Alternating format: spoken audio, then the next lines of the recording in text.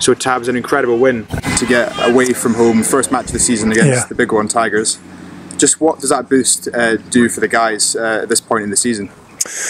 Yeah, it's kind of a reflection of the pre-season, isn't it? And to win round one often means you've transferred the pre-season work you've done, and they absolutely did that.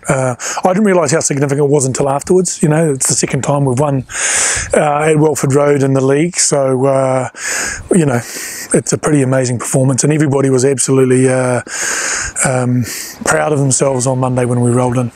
And the boys are under a lot of pressure, particularly in the second half. Just how do you reckon the lads were able to sustain that pressure and grind out a win? Yeah, Leicester probably felt like they ran out of you know, minutes.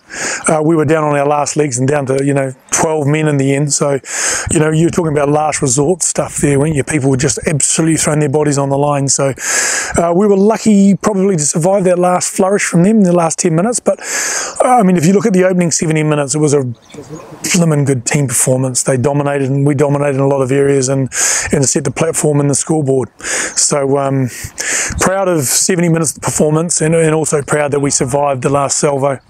And how much of that victory do you reckon is a result of the work you guys have put in pre-season? Yeah, it's been a really good pre-season. We've had a lot of work done. You know, Matt Garvey as our captain has been phenomenal, leading, as have all our other leaders. Anthony Watson's come back with JJ from the Lions, and they're starting to lead a lot of the tactical analysis and the energy they bring, and clearly the will.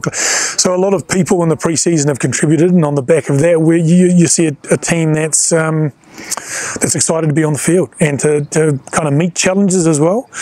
And that was a great first challenge, wasn't it?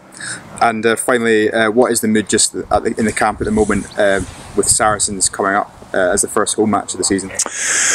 Yeah, first home match I think is always special, and for us to meet another massive challenge, you know, the European champions, and a team that's been the benchmark in English rugby for a long time. So for us, we know that Welford Road was something to be proud of, but we have to go to another level again if we're going to compete against Saracens. So you know, they trained well today, and Thursday is going to be another really important training run, and if we do that, we can make sure that the rec is alight with happy people at the end of that game. And we've heard the news today of your leaving. Yeah. Can you just tell us a little bit more about the decision that you've had to make? Yeah, clearly a really tough decision for me. There's some amazing things going on here at the club, but personally a really easy one. I'm going home on compassionate grounds. My mother and my mother-in-law are really ill, so we're going to go back to New Zealand and just be closer to them. And in that respect, it was an easy decision.